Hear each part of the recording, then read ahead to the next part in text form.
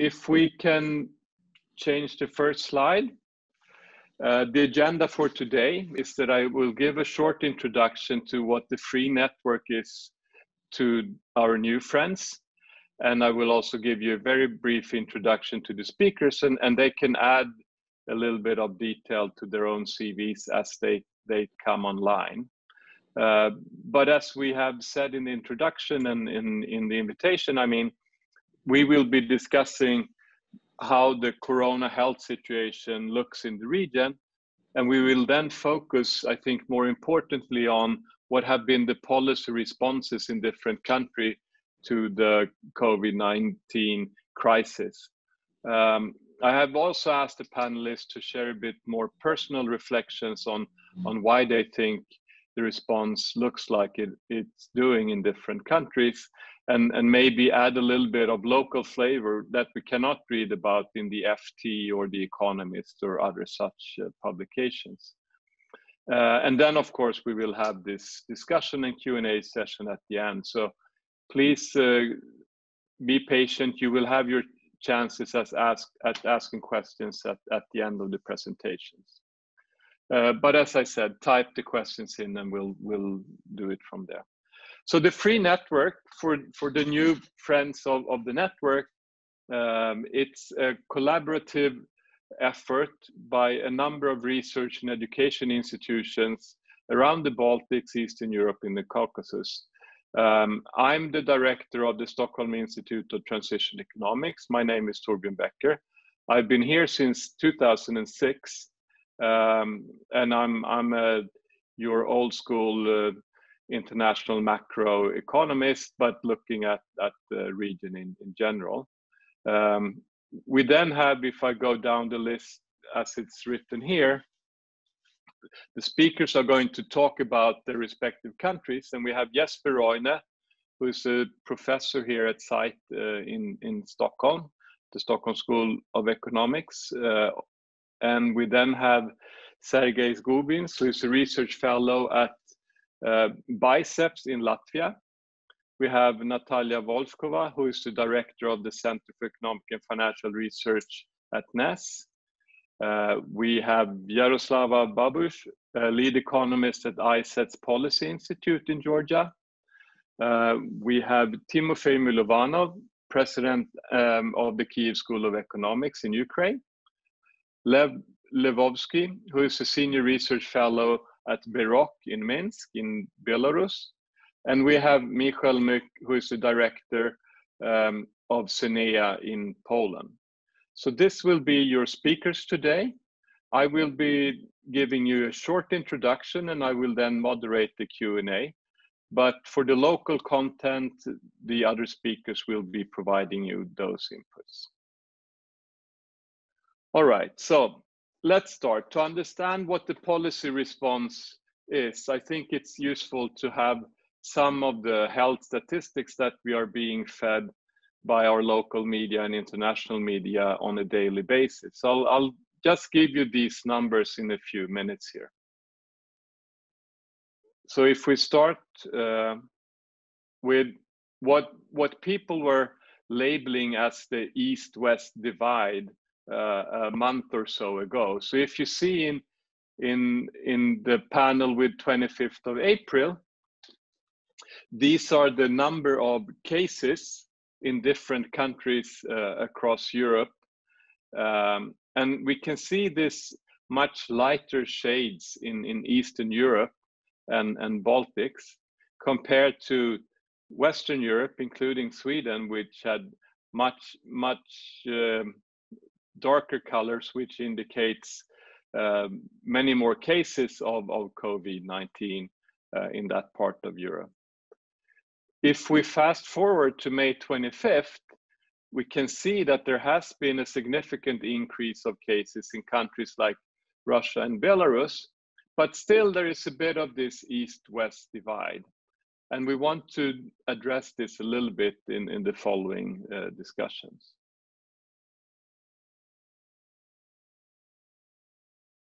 More detailed look at how the total confirmed COVID-19 cases look per million people.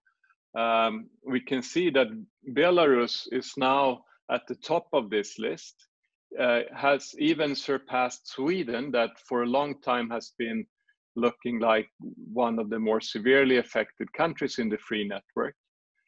We have also Russia that is quite high up on this list.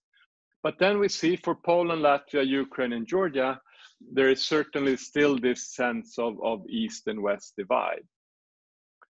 And then, of course, we have the confirmed deaths per million people, where Sweden is definitely a very sad outlier, and with death rates that are way above what we have seen being reported in all of the other countries in the free network here.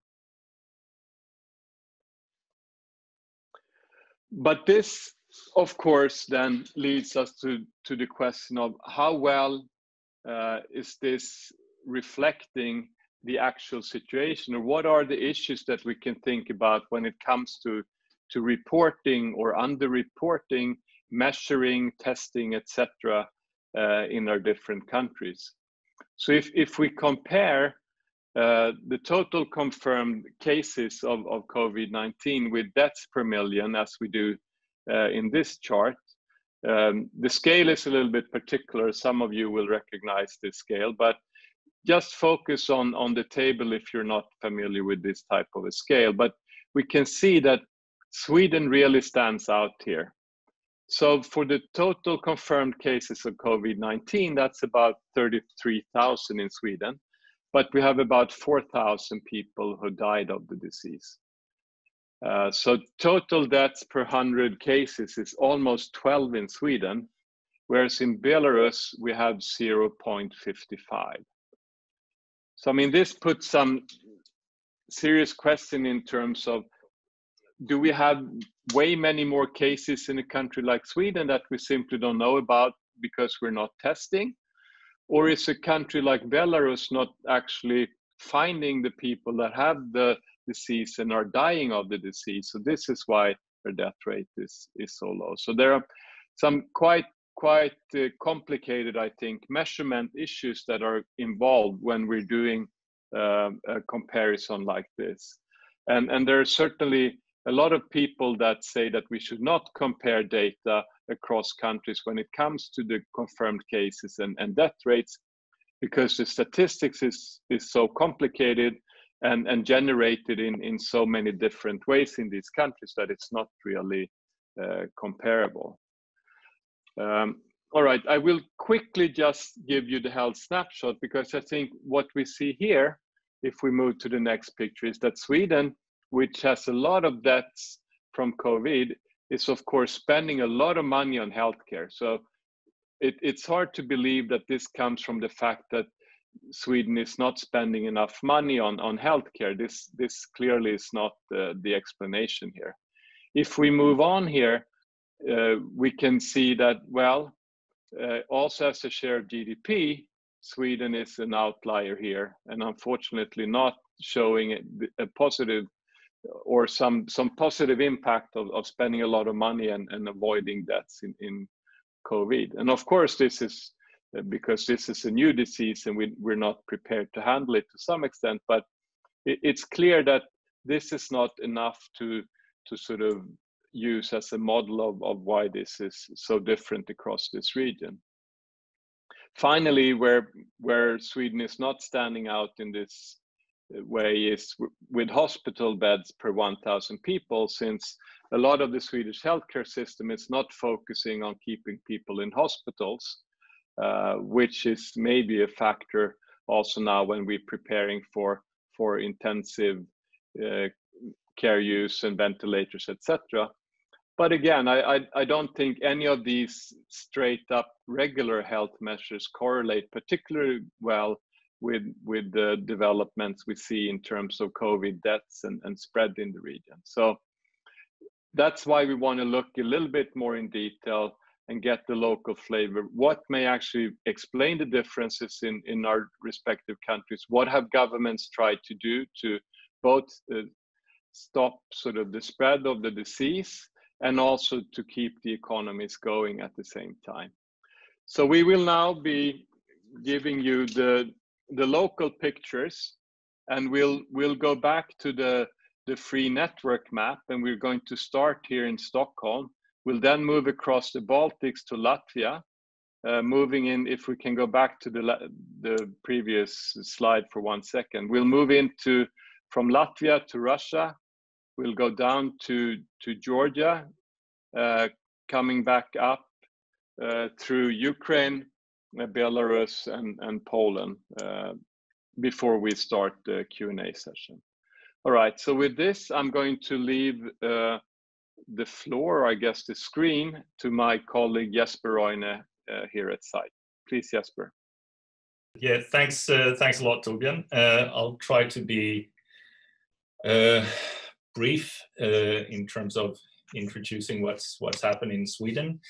So Sweden certainly attracted a lot of international attention.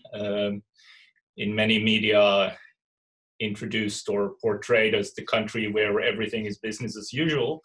That's not quite true. I'll get back to that a little bit. But what remains true is that most restrictions in Sweden have been in the form of recommendations, and very little has actually been in terms of enforced rules and regulations. There's one more thing that seems to intrigue a lot of the international commentary around the case of Sweden, and that's what looks as if the government is totally invisible in this, and instead it's the Public Health Agency of Sweden that's holding press conferences and deciding things. This is in fact according to Swedish constitutional rules, even the default situation. So in terms of responsibility, it's the Public Health Agency of Sweden that runs the day-to-day actions in this kind of crisis. However, and a lot of people have pointed to that ministerial rule, for example, is explicitly forbidden in Sweden. This, however, should not be taken as that the government's hands are tied in terms of this. The government has ample possibilities to step in if they want to. But in terms of what the default is, it's true that there is a constitutional peculiarity in Sweden vis-a-vis a number of other countries. But we can discuss that more if anyone wants to come back to that. In terms of how the disease has developed in Sweden, it's the first cases started to pop up in February, a few scattered cases, but it's not until really the first week of March when a larger number of cases become apparent. And it's very clear that these all come from people returning from winter holidays from mainly northern Italy and Austria. So in the first week of March, almost all cases are of this nature. It's people who have been abroad and come back. So the Public Health Agency of Sweden holds its first press conference on March 6th. And at this point, the idea is still to sort of try to track down and trace people who come from abroad. This, however, very quickly becomes obvious that this is not working or going to work because they start finding cases outside of this population. So by March 11th, they announced what since then has been the Swedish strategy, if we want to call it that, or the overall policy. And even though they haven't been explicit about this, I think it's very clear that there are two things which they've tried to do, or which form sort of the core goals of this strategy. And that's to mitigate the spread, not to suppress it, to mitigate the spread of the disease and to protect the elderly, most vulnerable part of the population. Policy actions, or rather recommendations taken, some policy actions also. So gatherings of more than 500 were forbidden on March 11th. that was changed down to 50 a couple of weeks later. On March 17th, there's recommendations about closing universities and schools for children above the age of 15, but other schools and daycares remain open. So the reason why I said initially that this does not mean that business has been as usual can be illustrated by the graph here on the side, which is one of a number of possible mobility reports. I just chose this. This is from transit stations in the Nordic countries, so bus stops, subways, etc. But I would say that this is representative for workplaces and the other places as well in terms of how mobility changes. So the yellow line there is Sweden, and the three others are Denmark, Finland, Norway, that took much more serious steps to close down mobility. So clearly it's not business as usual in Sweden, but also equally clearly there's a big difference between Sweden and the other Nordic countries in this sense. So in terms of the overall policy then, let's change to the next slide. There are many ways of looking at this, but there are two key dimensions, I think, behind the aggregate death numbers so far. And one is that there's a massive failure in protecting the elderly. Mitigation has worked well in the sense that the healthcare system has been strained, of course, but not totally overrun. But in terms of protecting the elderly, that has not worked out. So given what Torbjörn already mentioned about the problems with data, and especially in Sweden because of the lack of testing here, what I use in these graphs is excess death.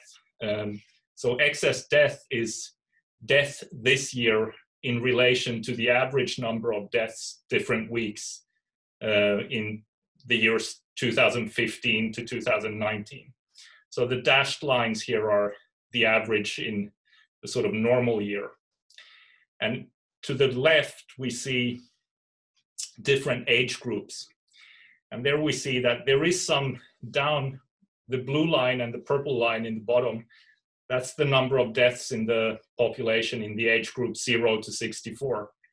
So we do see a small increase, but this is counted in numbers of tens, maybe 100, but not more. While it's the other age groups from 65 and up where we see most of the death. The graph to the right is the ratio of deaths in different regions to the average number in 2015, 2019. And so here, the darkest purple is Stockholm County. It's very regionally centered in Stockholm. The green is the rest of the country excluding Stockholm. And the red is where we see almost no excess death is Skåne, which is the south of the country where the third largest city, Malmö, is located. And the blue one is Gothenburg region. However, it should be said that Gothenburg looks as if it's somewhat increasing now. Okay, so moving on to the next slide. In terms of economic policies, there's of course a large number of things that could be detailed here, but broadly speaking, there's been a lot of programs to protect both firms and employees. Currently, estimates are looking at about 4% of GDP. The largest portion of this is, and that's in pure spending. So there's a lot more money in terms of guarantees, for example, and possibilities to inject money in the financial system, etc. But in terms of unemployment, that's not up all that much. It's 8.1% in April this year, as compared to 6.7 last year. But the true impact is in terms of what's called short-term allowance. So there's a program which allows companies to basically send people home, but the government covers the wage bill. And that's costing order of magnitude 2% of GDP for this year. That's the estimate. And in general, the big reason for why Sweden has this possibility of maneuvering is that public debt stands at like 35% of GDP. That's way below Maastricht, 60%. And so leaves plenty of fiscal room to, as they say, do anything it takes or everything it takes to protect jobs and firms. Briefly, just to round off the introduction of Sweden, the key policy issues discussed right now is, of course, a lot about how we're dealing with the epidemic, or rather not dealing with the epidemic. And here, a lot of people who've been critical of what the public health agencies doing are pointing now to the relative success of our Nordic neighbors. And this, of course, is a big topic. The lack of testing, frankly, remains a mystery to most people I talk to, at least. And on the economic side, there's not a lot of disagreement around the domestic policies. I mean, most people say that we have a lot of room to do whatever it takes in Sweden, but there's currently some discussion about how to relate to the EU packages in terms of saving other countries and what the EU should do. So that's briefly the Swedish situation. Thank you, Jesper. We will move directly over to Latvia and Sergej's, and then we'll save the discussion of this to the end. Thank you. Hello from Riga. My name is Sergej Gubin. I am a research fellow at the Baltic International Center for Economic Policy Studies. Let me briefly guide you through a Latvian case. Latvia is a relatively small country of 1.9 million. In terms of size, it's similar to Denmark or Austria. So the population density is relatively small. Latvia has the second lowest rate of mortality in the European Union, only 23, today 24 deaths in total, and the sixth lowest rate of infection, slightly above 1,000 infected persons. And half of all the cases are in Riga. There is a small map on the side. It basically represents population density. Half of the population lives in Riga or close to it. So that's where the infection is. And total number of tests is slightly above 100,000. This is on average level with the European Union. So the first case, first registered case happened on the 3rd of March. And it's a rather curious story because already on the 4th of March, that woman, that lady who arrived to Riga from Milan, was discharged from hospital. So it means that either she was at the very late stage of illness or her initial test was false positive. We don't know, but it's interesting to me. I speculate here, but I think that case created certain tension in society across policymakers and politicians, and that played as a mental trigger for the government to start preparing for the eventuality of the COVID. And then indeed, 8th of March, that's the first, another recorded case happened, and on the 9th March again. And so the government proclaimed emergency situation on 12th of March. At the time, there were only 10 registered cases. So my impression is that it was really quick in action. It's slightly after the Estonians who received the COVID like a week before the situation around, and then responded maybe slightly quicker because we were mentally prepared to do so. So what are the key key measures. 2-meter distancing. All universities and schools were closed. Ban on all public events, theaters, museums are closed. Ban on meetings of more than 50 people immediately. What was quite surprising, the ban on international public transport. No planes, buses, no ferry to Stockholm, for example. Riga Airport and Air Baltic were closed on 17th of March. So the government gave 5 days to those who are permanent residents of Latvia, but who are located abroad, to come back. And then they arranged repatriation flights throughout the period. Overall, there were like 10, 20 flights in total. And so there was also a 2-week quarantine for everyone arriving from abroad. And later on, those measures were tightened. For example, there was an announcement that only 2 people might meet. It was at the end of March. And 2 weeks ago, this restriction was changed to 25 people meetings.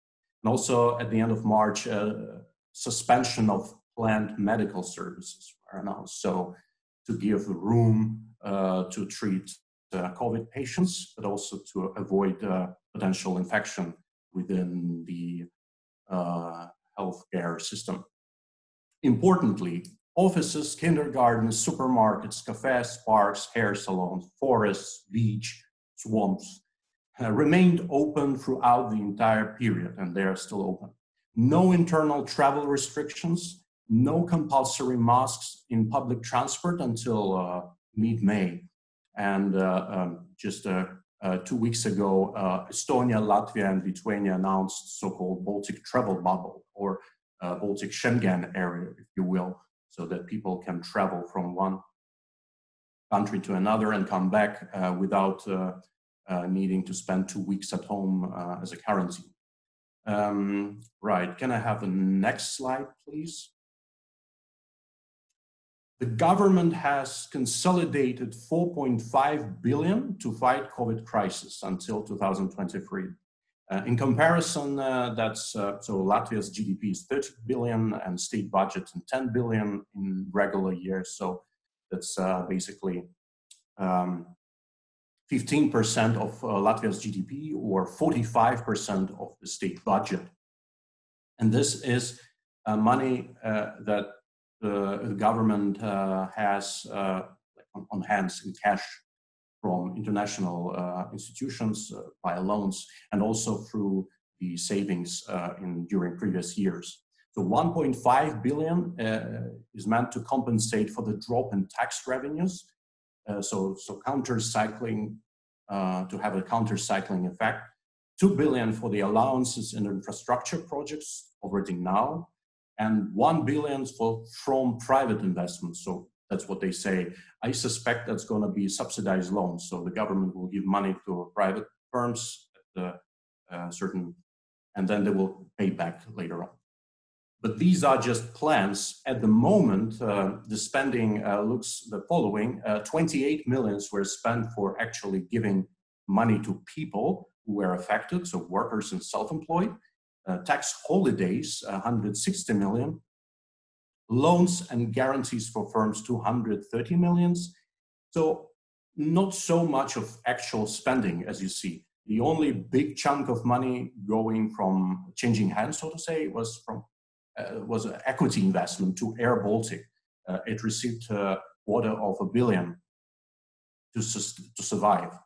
And then 75 millions were allocated for road infrastructure projects that will be performed this year already, so that to boost the economy. The key policy issues discussed, probably the main is that the funds, the support is going very slow to the firms and workers. And the average idle allowance is only is half of the average wage. So it's really not enough. Unfortunately, there are quite strict conditionalities to get support. So the firm should not have any tax debts, and the firm should have at least 30% drop in turnover relative to the previous year, which is hard to meet. This criteria is hard to meet for young firms. There is also a lack of additional support for the hospitality industry, tourism. Unemployment rate, the very latest figures were 7.4% as compared to 6% at the end of last year. And we project, the Ministry of Economics projects that it will reach 11% later this year. And the projected GDP drop is around 6%. Nobody really knows, of course, what the drop will be, but that's a projection from the Bank of Latvia. That's in brief all from Latvia. Thank you, Sergey. Very efficient, just like your government has been doing so far. We move straight over to Russia, and I welcome Natalia Volchkova to make her presentation about Russia. Please, Natalia. Hello from Moscow, dear colleagues. I will briefly describe the epidemic and economic situation in Russia. Russia followed, I would say, standard European procedure with putting restrictions on mobility of people quite early. So it was end of March when schools, universities and kindergartens were closed. Schools and universities moved to distant learning protocol, and at the same time, restrictions on public gathering was put down. Events and big events and all events were actually cancelled. And travel controls was put in place on March 30. It was a bit, compared to the way Europe proceeded, it was a bit earlier than it happened in Europe, so relative to epidemic situation. So at the same time, there was attempt to control people who came from abroad. It was not quite successful, but still there was attempt to do this. So when the decision was reached to introduce self-isolation regime, so it's not like full prohibition on mobility of people, but it's still called self-isolation, which was more restrictive for older people, starting from 65 age and older. People in Moscow, first of all, were incentivized to stay at home, and this older population was the incentives was made in a form of one-time transfer, small but reasonable monetary transfer to older people. So they were because of their vulnerability to epidemics, they were of special concern by the government. So at the same time, new hospitals starting constructed in Moscow and in nearby. So there were two very big hospitals specifically for coronavirus patients built within a month. And there was substantial emergency investment in health in form of both payments to medical workers, extra money put on their wage bill, and but most of money went to building new facilities and beds in Moscow and around. So at the same time, the substantial efforts were put to testing, and up to now, around 10 million tests for coronavirus were performed. Now it's more than 350, up to 400,000 confirmed cases out of these millions of tests. Of course, there is a lot of false negative, but that's the numbers. The situation in Moscow today now is in declining in terms of number of cases of COVID patients, but in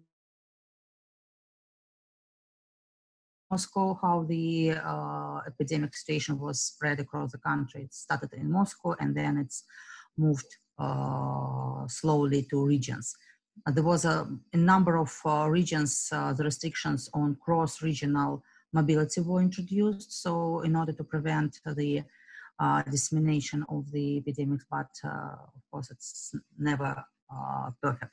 So the overall, the current situation is that in Moscow, around half of hospital beds, specifically which are allocated for COVID patients, are free. And this week, Moscow medical workers were starting, they are sending to regions. So there is the process, how medical resources of Moscow and Moscow region can be used to help people and the medical station in regions. In terms of economic measures, can you show next slide, please? So far, the government come up with three support packages. They are approximately the same size. The money that was supposed to be spent within in the framework of these packages, but it's just intentions. It's not yet all money dispensed from the budget. It's roughly, each package is roughly 1% of GDP or 10% of sovereign fund.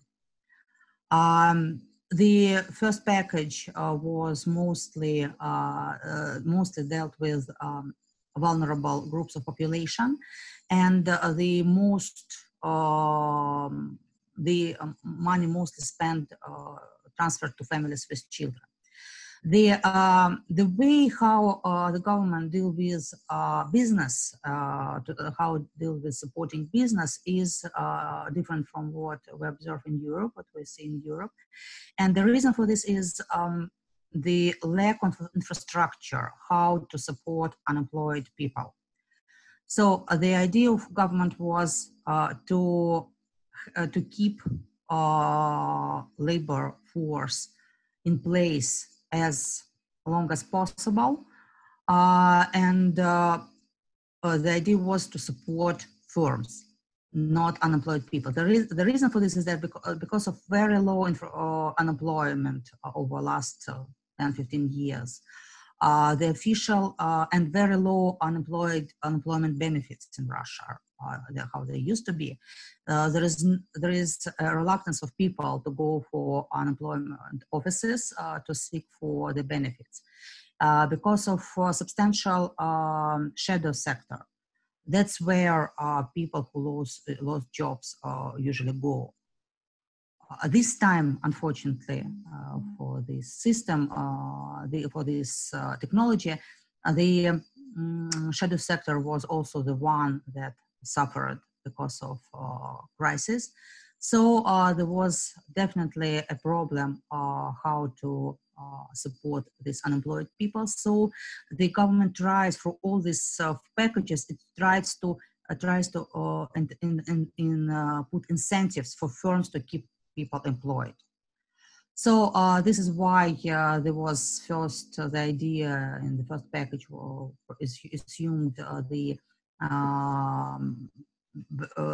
zero interest rate credits to firms for to pay wages for wage spending. It didn't really work well because banks, of course, are reluctant to provide these credits, so it really didn't work. But there was also social tax decline for small and medium enterprises for all, irrespective of sector. Actually, social tax rate declined twice. And there was bankruptcy moratorium and tax and credit payment deferral. But the people and population, and business was not happy with this package. But the easiest way how they actually, and this is why we observe in all three packages that a government supports families with children, because of the existing system, how the so-called mother capital, that is the money that families with newborns receive. There is a system how to distribute this money. So this is why it was used very heavily. So families with children of different age actually received substantial support, which is quite reasonable, because in Russia, the most vulnerable group of people is families with children on average. So there was some discussion in popular spaces on universal transfer, but the thing is that Russia is not like the country which will benefit from this measure, in my view, because roughly 40% of employment in Russia is in budget-related sectors. So, and these people, their income did not fall, or fall very slightly because of some benefits and maybe loss of some benefits. And so on. Then 40 million of people, that is roughly 20% of population, is pensioners. It's also they also rely on budget money. There was no loss of income. So in the few good surveys I saw recently, the results is that roughly 50% of labor force in Russia did not get a decline in income. Of course, there is a very vulnerable group who lost jobs and their income fall dramatically, and unfortunately exists despite the fact that the unemployment benefit increased up to substantially increased up to minimum wage rate. Very few people who applied to this unemployment benefit actually receive it. That's the problem, because the system doesn't work. It didn't work before, and it doesn't work in this crisis time. So this is why the in the last package, which was of support, which was introduced 2 weeks ago, there was credit offer for firms with subsequent forgiveness of this loan if they preserve employment in a year. So the idea is to provide incentives for firms and support for firms who keep employment intact. So besides government packages, federal government packages, there is a number of regional support packages and central bank package as well, which deals with financial stability and provide better credit terms for small, medium enterprises, and regulatory and supervisory burden is relaxed on financial institutions. So overall, there is up to now up to 3% of GDP in federal government package, which is intended to help economy to go through crisis. And just summing up the discussion, I want to tell that yesterday this new program of testing started in Russia. Now it's free testing. Now it is for antibodies, and the idea is it started in Moscow. And the idea is to do a lot of testing to financed by state in order to measure epidemiological situation as much as possible. Thank you. Thank you, Natalia.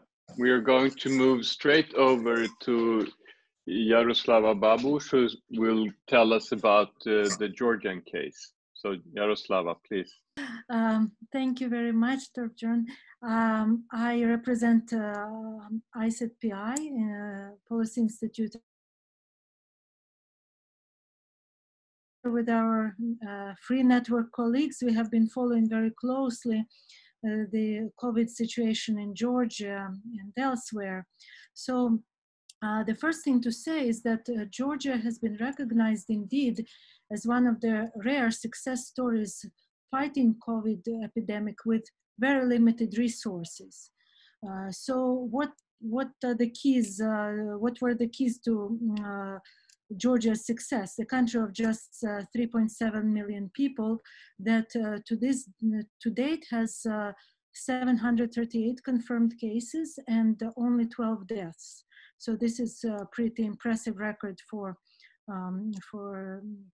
a small country with indeed limited resources. So I would say one of the keys was that just like Latvia, Georgia moved early to detect the imported cases of COVID-19. And when the epidemic broke out in the neighboring Iran, Georgia was already doing very proactively border temperature checks. And in fact, flights from Iran were suspected a few days before the first confirmed COVID case arrived into Georgia. It was detected at the border, in fact. So, so this was, I mean, this vigilance, early vigilance paid off. And then as the emergency situation was declared on March 21st, there was a mandatory 2-week quarantine for all Georgians and essentially for everyone who was arriving from abroad in government-provided facilities. So these people were not sent home. They were hosted in designated hotels. And that gave government the opportunity to control the situation, to make sure that the disease does not spread from potential infected people. There were also local travel bans and hotspots, identified hotspots within the country. In terms of rules and regulations, the rules were quite strict following the March 21st state of emergency declaration. There was a curfew announcement, public transport was closed, but in the same time, these rules were not overly strict. So they were not prohibitively strict for people. In a sense, if public transport was not running, at least private vehicles movements were not prohibited. So people could still take a car to a local pharmacy or to a grocery store.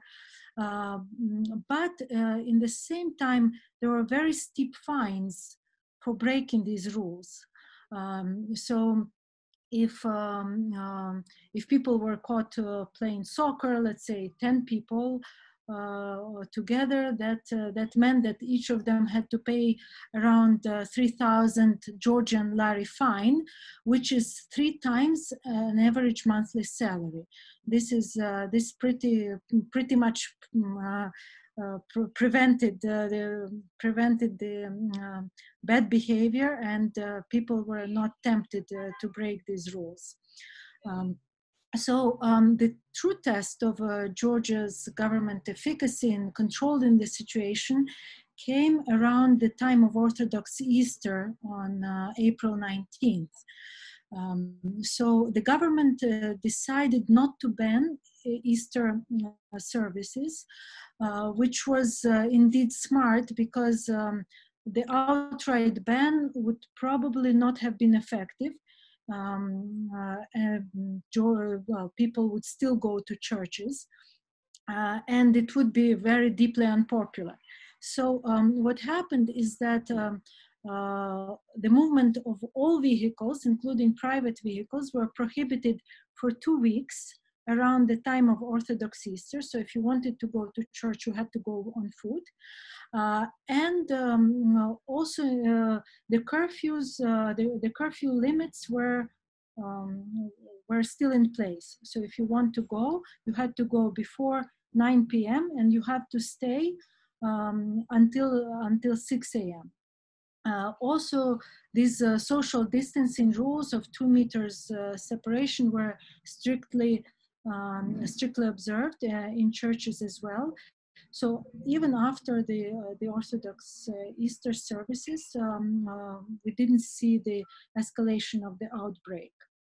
So these clear communication strategies, sensible rules, and strict enforcement actually worked together and resulted in something that Georgian authorities typically don't enjoy, which is 80%, above 80% public trust in the information that was coming from authorities, information and advice coming from authorities. So this is pretty big for Georgia, and this is based on the survey, consumer confidence survey, our institute has done in mid-April. So next slide, please. I will move on to key economic policies. So government key support mechanisms were directed towards the strategic sectors, I would say. Tourism sector, which is both plays a prominent role in Georgia's development plans, and also it's one of the fastest growing sector. Now it accounts for around 11% of GDP. It was also the hardest hit initially. The early measures were in place to protect and support the tourism sector. Among these measures were the tax, abolishing property tax for 2020 for tourism-related industries. Also, deferral of income tax payments for tourism-related industries or businesses. And a number of other support mechanisms, such as loan support, interest payments on loan support for hotels, so on and so forth. The second sector which received government attention was agriculture. It was not directly affected, but it still accounts for 43% of employment in the country. So this sector is only 7% of GDP, but a lot of, nearly half of employed people work there. So it's pretty socially it is very important sector. So there were recently an anti-crisis plan was announced for agriculture sector as well. As far as other social measures, there were two largest private banks in Georgia announced a 3-month grace period on loan payments for individuals and micro businesses, and this loan grace period is likely to be extended.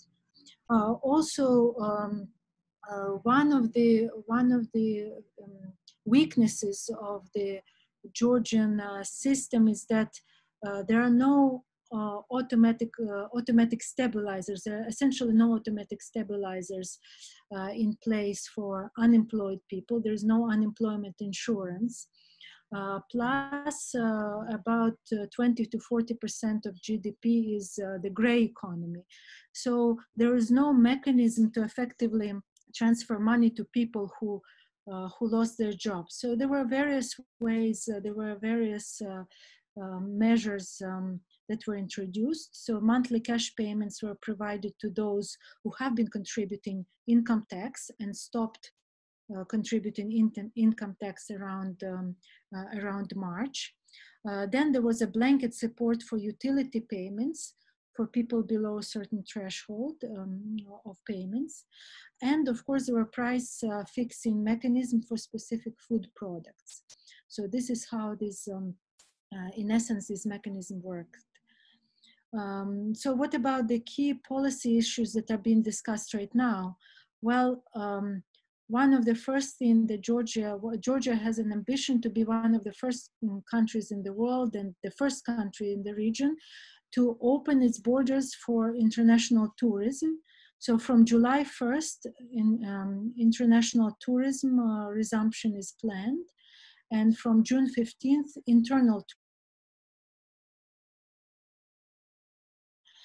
So Georgia wants to promote itself as a safe destination, safe tourism destination globally, and it's already negotiating with country green corridors and some other measures to ensure that the tourists come back from these strategic countries. So this underscores the importance of this sector in Georgia's development plans. And last but not least, the second point is, identifying the industries, other industries that could be supported. So this is in particular construction sector. So the government wants to avoid the meltdown of the construction sector, which happened in 2008, 2009. And now this sector is under stress because many of the buyers of the property were foreigners. So in order to support this sector, some mortgage loan support will be instituted, and other measures are being discussed right now within the government. So last is, really is a long-term, something long-term measures identifying Georgia's place in the new world, in the new post-COVID world. What are the growth opportunities for a country like Georgia in this changing landscape? Given that the value chains have been disrupted worldwide and there is orientation towards more localized, but in the same time, more diversified production for global businesses, where can Georgia contribute? What niche can it fill in this new world? So these are main key policy issues that are being discussed right now. So thank you for your attention. This is all on my side. Thank you, Yaroslava. So we go to Lev, and he'll be talking about Belarus. Lev. Hello, everybody. Thank you, Torbjörn. My name is Lev Lvovsky, and I am from Barak, from Belarus. So Belarus is also, as Sweden, an interesting case in this coronavirus crisis. Belarus has roughly similar population as Sweden. We were late starters in this COVID problem, and we never adopted any quarantine measures or closure measures. In the beginning, we were like the rest of the world. Our cases were doubling every week. But something changed on April 29, and since April 29, we went on some kind of plateau at 900, 950 new cases per day. We are now European leader in confirmed cases per million population. But we have one of the lowest official death tolls in Europe. Our death toll is stable at 4, 5, sometimes 6 deaths per day, and does not change over time. Overall, our healthcare system was somewhat well prepared for this virus, for these epidemics. We have many doctors and nurses per 100,000 of population, and we have this intact Soviet-style system of fighting pandemics. But we didn't follow other countries' example in fighting this one. There is no official quarantine, no border closures, public events are not prohibited, only very few are. There were religious holidays. We celebrate both Orthodox Easter and Catholic Easter. We have soccer games. Belarus held victory parades and other public gatherings. One of the few measures in terms of health policies that we have is that every person arriving to Belarus must self-isolate for 2 weeks, but this is not really strictly enforced. So government expects from people to do it, but doesn't control this. Official policy initially was to trace and isolate cases, but it also did not prove itself to be very efficient. We don't have publicly available commercial testing yet, and the government does not make random testing. So we don't have very good idea about how widespread this virus is in population. Can we go to the next slide? As I said, in terms of healthcare, we came rather well prepared to this crisis. But in terms of economy, we were not that well prepared. There were few government responses to the crisis. Central bank moved fast and provided financial regulatory easing to banks and decreased interest rates. Government was moving rather slow.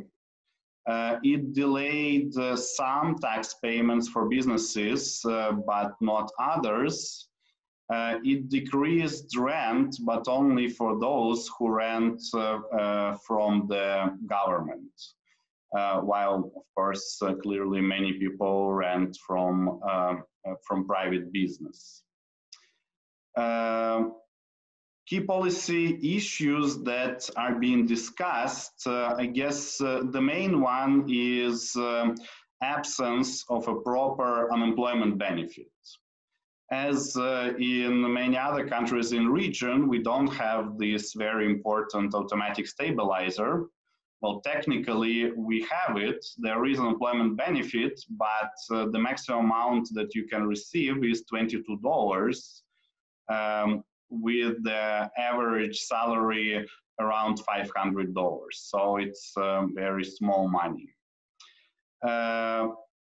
People right now start to feel economic crisis. Unemployment starts to grow, although it's not that big right now. And there are some talks from government about possibility to increase unemployment benefit, at least for a short term, and try to increase it to $100, which is minimal life cost. The problem is, however, is that the government does not have enough funds to provide population and businesses with support. Therefore, government right now tries to obtain loans from international organizations and China in order to finance the necessary economic programs. But meanwhile, no success. We have some projections of 2020 GDP. It is projected to fall by 4 to 6%, but there are at least some signs that we may go faster and fall lower. For example, in April, industrial production already fell by 7% if compared to April of 2019. We don't have very good data about the developments of crisis. In Barak, which showed that about 48% of individuals already see decrease of their income.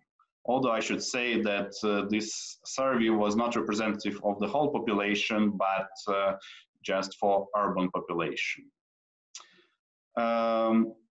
Overall, I should say that I don't know if it was ex ante a good decision, but exposed, we see that Belarusian response policy towards health crisis was not that bad. And even if some deaths are underreported, we should say that, well, we are not in a big healthcare crisis. But economically, I think we are on a verge of some bigger crisis. Thank you. Thank you, Lev. We will move straight over to Poland, and we will then have Michal Myk telling us about what is going on there. Michal, please. Thanks, thanks, Turbin. Thanks, everyone, and welcome from Szczecin. My name is Michal Myk. I'm the director of the Center for Economic Analysis, CENEA, and I'm happy to tell you the Polish part of the COVID story. I guess it's fair to say that Poland has succeeded in avoiding an eruption of infections. The Polish government reacted very quickly to the developments abroad. However, as Poland was successful in avoiding the eruption, it was equally unsuccessful in reducing the numbers in similar fashion as we've seen in some other countries. The number of daily new infections reported officially is about 400 per day, and it's been stable since basically early April. Poland was one of the first EU countries to restrict non-essential traffic from abroad. All foreigners were banned from entering Poland, and all Poles need to go through a 14-day strict quarantine, and that's enforced by the government, by the authorities. All air traffic, both internal and external, has been banned, and also in the middle of March, schools, universities, and kindergartens were closed, and they are returning to some activity, but they are still far from the usual opening. This little chart that you see on this slide shows you at the bottom the strictness of the social distancing restrictions that were implemented, and they were the heaviest in the first half of April. At that point, there was a ban on public gatherings of more than 2 people, and this included church services. Actually, church services were allowed to go with 5 people gathering together. There was a ban on all non-essential mobility, and the government also banned access to parks, forests, of course, restaurants, bars, and hotels, and institutions like museums, cinemas, as well as gyms were closed. All children below the age of 18 were banned from leaving their homes on their own. They had to be accompanied by an adult. And of course, in that case, there was only a possibility of one adult going out with another child, because there's this ban on more than 2 people gathering together. At some point, the government also introduced the obligation of wearing face masks in public, and this restriction is still in place, although it will be lifted on Saturday. As you can see, the restrictions have been gradually lifted beginning from about mid-April, and essentially nearly all of them have been lifted by now. But these red bars that represent the number of daily infections, as you can see, are still as high as they were throughout April, essentially. So the restrictions are lifted even though the number of cases is not falling down. It is fair to say, however, that most of the restrictions nowadays are located in one region, in Silesia. About 50% of all cases are in one region, but they keep being reported in all other regions as well. So the situation from what we can see is still far from being fully under control, and yet the restrictions are being lifted. What's peculiar also about all these regulations is the fact that all the limitations have been implemented without a declaration of an official state of emergency. The government instead implemented a state of epidemic risk initially, and then a state of epidemic. But the constitution clearly states that you can limit civil liberties, things like public gatherings and public protests, only when an official state of emergency is declared, and that was not the case. We can move to the next slide, please. The government focused, the government's economic policy focused on two areas. The first one was protecting jobs. So there's several programs focused on the labor market, things like cash transfers to self-employed and those employed on civil contracts who lost their income. The government implemented exemptions for social security contributions for 3 months for small companies and self-employed.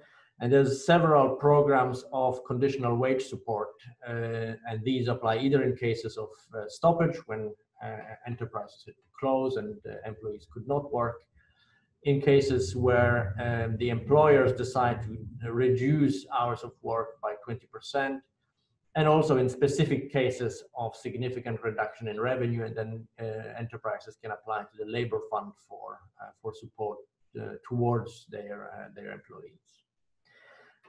This whole package that goes towards the labor market is evaluated at about 1.5% of the GDP.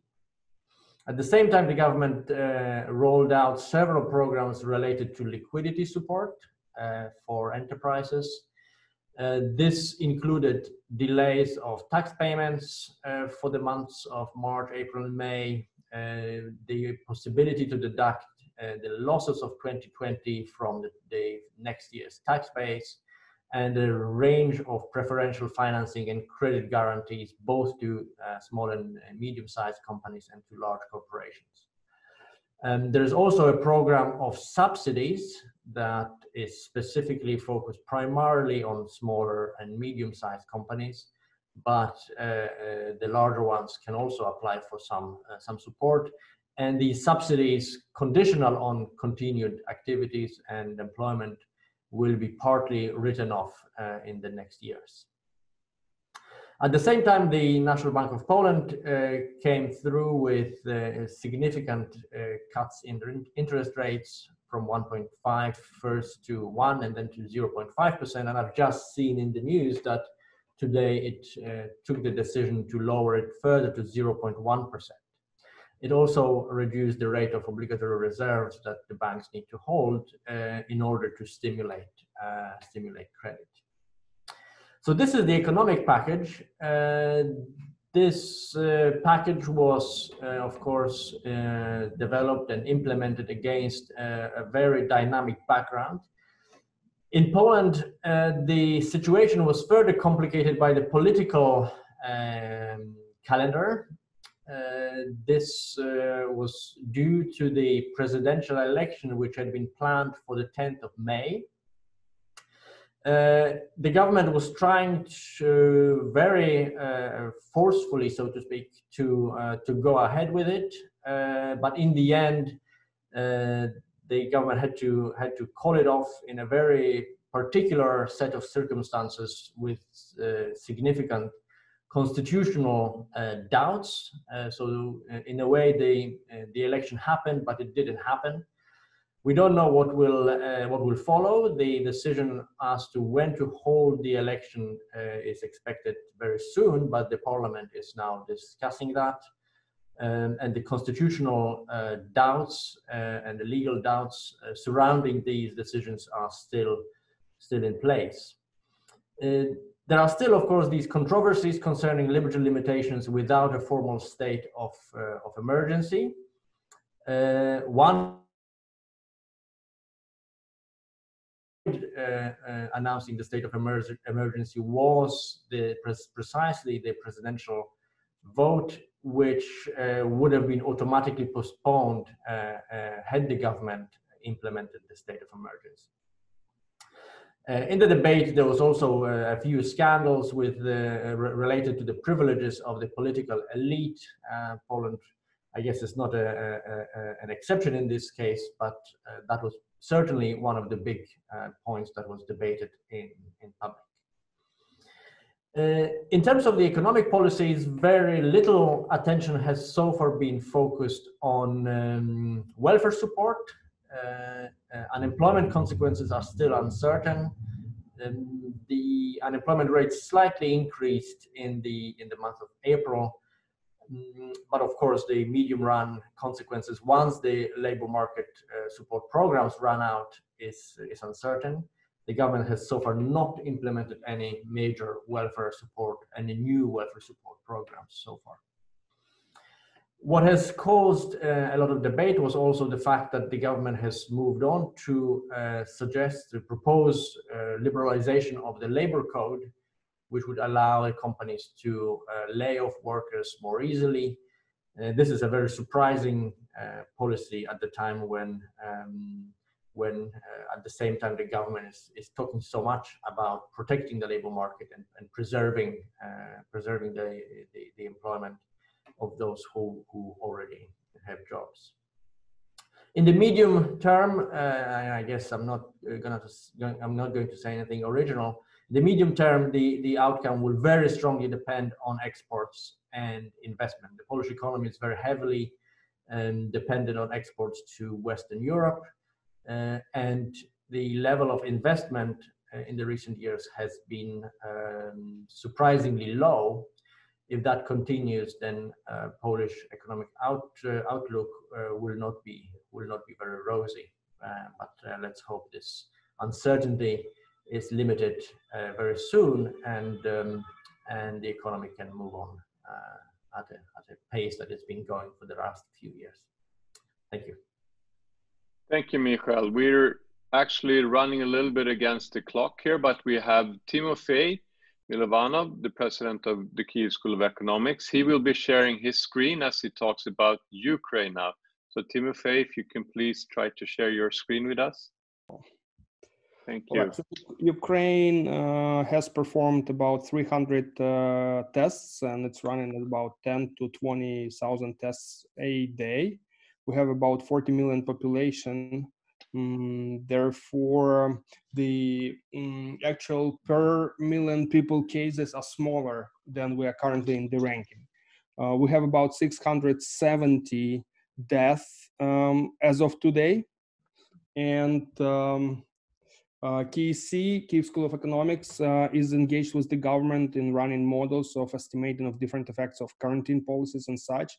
Our estimates that Ukraine will have between 900 and 10,000 deaths by the end of the year, depending on the way the virus will behave in the summer. In the case of no policies, our estimates in the worst case scenario say that show that we could have had up to 120,000 people dead by the end of this year had the government not imposed the quarantine policies. But this is of course a model and it's debatable. At this point, the model is well calibrated to Ukrainian data. We're considering 81 scenario. We're using the data from the Ministry of Health in terms of ICU capacities, capabilities and presence of doctors and such, even the distances to bring people to. So this even regionally adjusted model. It's predicting the number of deaths so far quite well. It's matching, it's the predictive ability so far of the number of people who are dying is, so the model is well calibrated to it. But Key health policies. In some ways, Ukraine was harsher than neighboring countries. Mid-March policies were introduced, and then on May 11, the policies were started to become relaxed. First case was on March 3rd. Very strict quarantine rules, but also very strict and high fines, but poor enforcement. Therefore, in the first several weeks, maybe 4 to 6 weeks, there was adherence and compliance with the policy, but after a while, people started getting tired, and the government didn't do much to start punishing people through fining them. But essentially, we shut down everything. No public transportation at all, except some ground transportation for essential workers. All retail and services were shut down. The only two exceptions were groceries and pharmaceutical, anything related to pharmaceutical. Schools were kindergartens, government offices, everything was shut down. Banks were allowed to operate. Essentially, everyone was sitting home. Banks were allowed to operate, but mostly it was online. Masks and gloves policies were strict from the very beginning, and they continue to be present right now. The relaxed rules starting from mid-March were that some public transport, some parks, some services such as haircutting, for instance, under strict conditions on distancing and hygiene, disinfection. Marketplaces, and I mean markets where farmers sell things, now are allowed under some conditions to be open. But that's it. So very harsh rules, but then the government didn't really enforce them and let things waver, kind of, get relaxed, evolutionary. So the idea here was very strict enforcement in the beginning, very strict quarantine rules, but then not doing much afterwards. That's the approach. Whether it's a good approach or a bad approach, we will see in the end. Key economic policies, the central bank moved almost immediately with macroeconomic and financial stability support packages, mostly putting liquidity in the system and introducing vehicles for long-term refinancing of banks. Also relaxing capital requirements, dropping the interest rate substantively in an unexpected move, more than the market expect. But the monetary policy continues to remain tight in Ukraine, being at 2 and 3%, so +5 real interest rate. We expect it to be dropped even further. Fiscal support packages, the budget was reconsidered, reviewed, and the budget deficit was increased from 2% of GDP to about 7-8% of GDP. There were some tax holidays introduced, unemployment and partial employment support, and credit, interest rates and holidays, and interest rate compensation for businesses. A lot of deregulation happened with focus on the labor market. I think that was useful because essentially the economy continued to operate in a little bit, better manner than otherwise. So we had an economic growth drop, and the first quarter was minus 1.2% of GDP. Fall year to year, compared with Europe on average 2.7. These are better numbers. The unemployment numbers went up by 60%, and we expect by the end of the year the unemployment to move from 8.5% to maybe 9.2. Some people expect 10%. These are also very good results relative to some neighboring countries. Key policy issues discussed: grant-based support of industry. So they're introducing, the government and the parliament introducing, they have about 3% of GDP allocated to the coronavirus economic crisis fund. And that fund is used to support industries, and they're trying grant-based policies where companies apply essentially, which is not a bad idea. There is a continuing pressure on the central bank to weaken the monetary policy, and they are continuing to do that. Now, there are inconsistencies in terms of what we're going to do in real sector. Some of the vested interests are lobbying for different preferential treatment of specific industries. On the international trade, we are simultaneously trying to promote export and international trade and introduce import substitution, some protectionism ideas, localization and state procurement. So there are, there are inconsistency because at the same time we're trying to trade more and we're trying to trade less. You can say that we're trying to export more and import less, but it's not quite the story. There are two different groups of ideas fighting. One is that Ukraine should respond by becoming a little bit more localized, and the other one is, and in fact, we're trying to use this as an opportunity to, move into the global economy and try to be a part of new global chains which will be appearing. Maybe take advantage of some production moving to Ukraine. But these are all at the discussion because the capacity of the government continues to remain relatively weak. GDP, we expect the drop in between 5 to 8%. Inflation is stable at 2 to 5%, even after the crisis. Unemployment will be plus 1 to 4%, which is not critical. Salaries continue to grow, by the way. An average salary continues to grow in Ukraine during the crisis. This is interesting, but consistent with what we see in the US, and it might be explained by,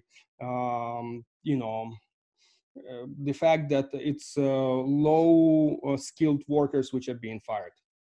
So you actually have the change in the composition of the workforce. And from the personal experience, I can say as the president of the Kyiv School of Economics, our contingency plan essentially maintains the critical personnel, and we are not implementing it, but if we need, we will be firing people, but this is not going to be critical personnel. Critical personnel is better paid, faculty, analysts, top management. These guys will be retained. So this is consistent with this anecdotal evidence. There is a worry that there is some imbalances in real sector. Ukraine has a relatively large state sector, state-owned companies, and let's say all health services, essentially almost all of them are state-owned, similar with education and such. So the ticket is relatively large. And this is where the labor market is inflexible. People are not being fired. And the companies and agencies are becoming, are starting to accumulate substantive budget deficits. And those imbalances can eventually become a burden on the state budget, and that can trigger a financial crisis. So that's under discussion. Nonetheless, financial sector is okay because we have had a staff level agreement with the IMF in December. There have been changes to it. A new staff level agreement has been reached, has been signed last week, and we expect this or the next week the board of directors in Washington of the IMF to issue a loan. It's going to be an 18 months standby in the amount of 5 billion, which will be just enough to maintain a disciplined approach to public finance. Political situation is moderately volatile. Moderately volatile means that there are local elections coming up in October, and it appears that the party in power and the president are losing support. This is nothing new, but they're responding to this support, and there's some populist pressure, and that populist pressure can unravel into undisciplined fiscal behavior. Which can trigger a financial crisis, so that the crisis from the real sector will push onto the financial system, and that would loop back into the political crisis, which we don't have political crisis right now, but we have a bit of pressure on the president, so that we might end up with that. And then finally, there are some core challenges similar to the atmosphere I felt from the presentation about Poland. That Ukraine didn't really declare an emergency state, and a number of laws were violated, circumventing or constraining the individual freedoms. This is currently being in our Supreme and Constitutional Courts. So what? By the time they consider, probably the policies will be relaxed anyway. This is where we are. So I would personally evaluate Ukraine's behavior as the B minus, or maybe even B. Positive. They could have done better had they not been paying too much attention to populist pressures.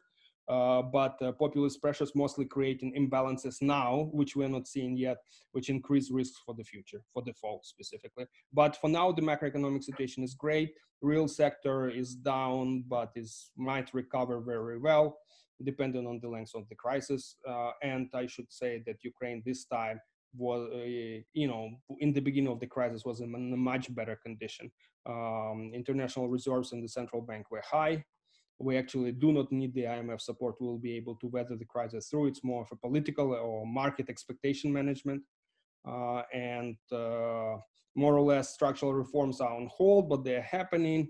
And the budget is, again, more or less in the okay shape. Nothing what we had in 2014 or 2008.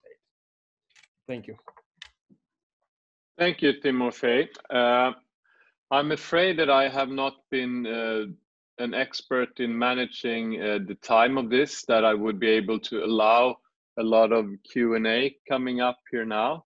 But I think this has been a very interesting display of the different strategies and policy in this region, and an issue that I think has been receiving a little bit less coverage than it deserves. I will also say to all of you listening still that we will be sharing these slides. We're going to add a few email addresses in case you would like to get in touch with the speakers on this panel. We also plan to do more targeted presentations from the Free Network on the particular issues that these countries are facing individually or thematically. So please stay tuned, and we will be back with more offers of interesting webinars. But for now on, I would just like to say thank you a lot to all of our panelists in the Free Network. Thanks to all of the participants. And from Stockholm, we're wishing you all a great continuation of this day. And I hope that your lockdown are not too severe, so you can enjoy a little bit of sunshine still by the end of the day today. So thank you for this webinar, and stay in touch. Bye for today. Thank you.